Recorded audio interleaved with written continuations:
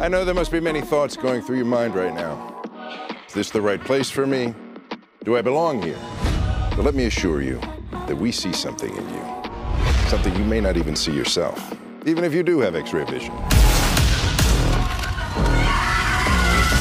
Congratulations, and welcome to Godolphin University. You know when Golden Boy flames on, his clothes burn off? You're making me hot just a little bit. It's like a big fiery sea cucumber.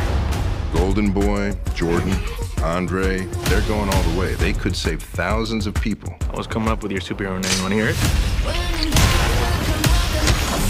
Bloody Marie. That's terrible. Okay, Coagula. Even worse. I'm not going back to the fucking